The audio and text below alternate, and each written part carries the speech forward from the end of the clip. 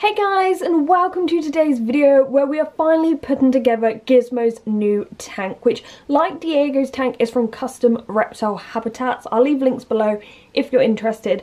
But yeah, the enclosure has finally turned up today. Obviously it's still in its box, but a few days ago the decorations arrived, so the background, the sides and the fake rocks, as well as the stand and the spacer. So I went ahead and put the spacer and stand together. They're pretty straightforward, very easy to do. This is the stand I'm putting together right now, and this is going to go underneath Diego's tank.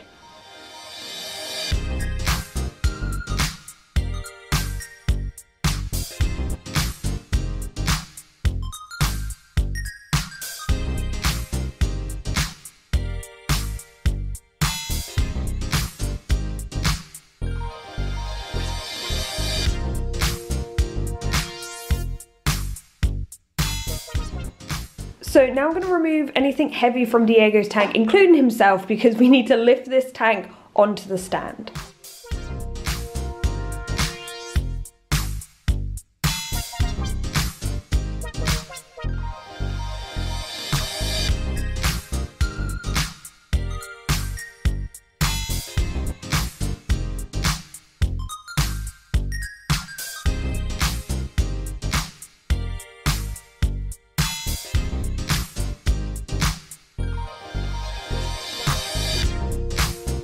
Okay, now we have to put in all the electric, and luckily our calculations worked out well. So the plug sockets are directly behind all of these, like, gonna be basically the hood or the spacer. My problem is I have very short arms, so we're gonna see how this works out. I've got the little doors to hide everything away. So this is how it all looks with everything back on. Now Diego gets to move back in. There you go, and are you gonna probably run under there? Here you can see a plan for what we're doing. So we've got the stand, we've got Diego's tank, we've got the spacer.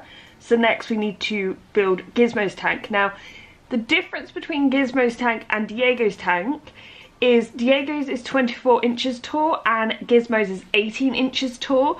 So if you remember when I was building Diego's tank, we had to build up this area so much in order for the UV and heat to work properly. And I'll link a whole video that I did on that. Whereas in the 18 inch, we won't have to build up this area so much. And I think that's better because Gizmo's gonna be 15 this year.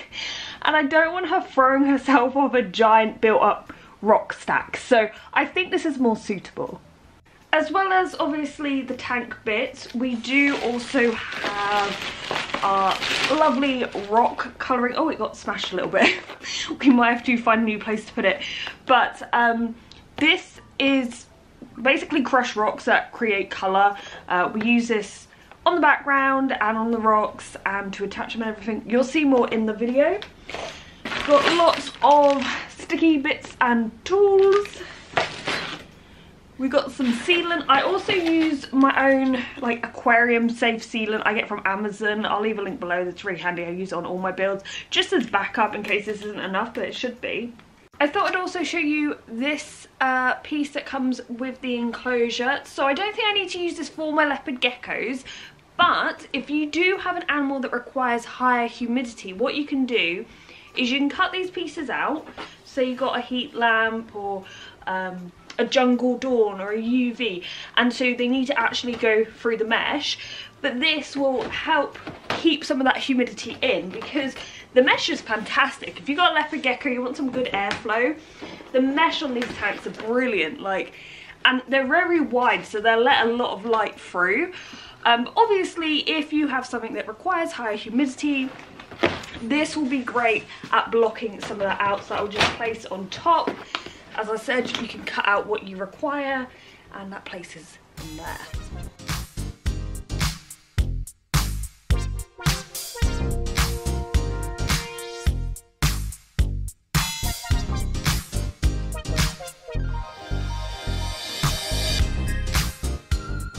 So we have a new tool in this kit, and it actually helps push the rubber seal in, which is doing such a good job because I think in Diego's build it was quite difficult to do, wasn't it?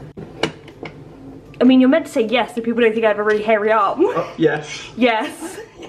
So now all the seals are in, I'm going to silicone sealant around the base of the tank and a few inches up. This is just to make it watertight. And though this will be an arid tank, it is going to be bioactive, so I do want it to be sealed. But obviously if you were going to have like a more high humidity tank, you definitely want to get this sealed. So this is going to be Gizmo's background. Now it is a little different to Diego's, because Diego's was a little more like this, the brown on the other side, whereas this is actually sort of made of foam. So although it is still heavy and tough, it does feel different. However, I think it might actually be easier to stick down because it's already quite flat on the back.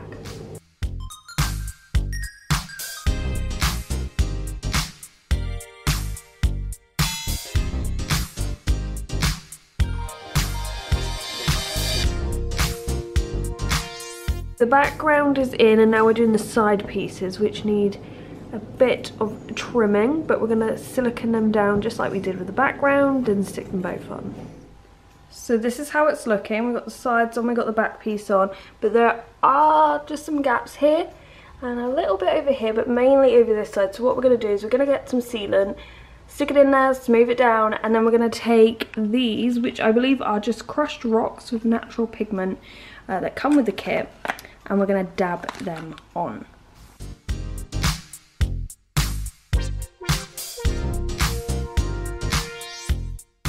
So the kit comes with 6 decorative rocks and a water dish. Now 3 of these you can attach to the sides. So if you want a few ledges, you can use these, and these are sort of made of foam inside. They're lightweight, especially like this nice big one. It's a lightweight, so it can easily attach to the sides. This one, and this one. And then we have 3 decorative rocks, which you can just put about. You can make into really humid areas for your cleanup crew. Or they're quite easy to cut. You could literally cut this with scissors. Cut a thing here, it becomes a hide. It's hollow inside, but it's nice and heavy. So if you do have particularly strong lizards or snakes, they shouldn't be able to knock these over particularly easily. So lots of different things you can do with these.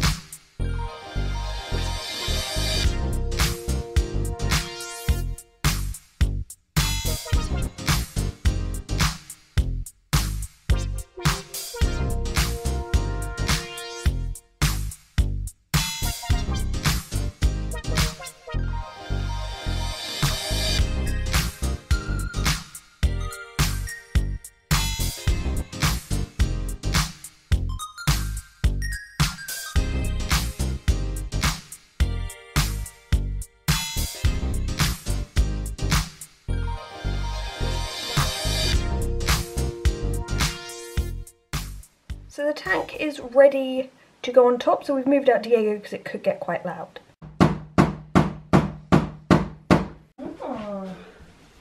Now for the hood. So the tower is now complete, the tank is on. I did add in the Jungle Dawn LED because we can link it up with the other units in here, so at least we can see in the tank. I will then link the UV in there and install the deep heat projector when I set up the tank. I'll also put on the doors once I do that. But I'm so happy with how it's come out. I asked Paul from Custom Reptile Habitats to sort of make sure that this wasn't too high. I'm only 5'2", and I wanted to be able to easily look in and see Gizmo. This is all going to be hidden, by the way, with the drainage layer. But I didn't want a tank that was so high I'd have to get on a step every time I want to see Gizmo. So it's so easy to look down and see Diego there, look up and there's Gizmo. I'm just so happy with how it's come out. I am obviously going to turn it bioactive, so make sure you are subscribed, you got those notifications on so you don't miss that video. But yeah, oh, also there is a new little feature. We have little handles for the spacer and hood. These are just little details that help so much, because before you had to just use your hand to pull them across, but now we've got little handles, so that's a nice little feature. But thank you to Custom Reptile Habitats for sending me this. My room now kind of looks like a little reptile shop, but like just one leopard gecko per tank, the way it should be. So anyway, anyway, I hope you've enjoyed this video. Remember, I do have new merch out now, so go check that out. But thank you for watching, guys, and goodbye.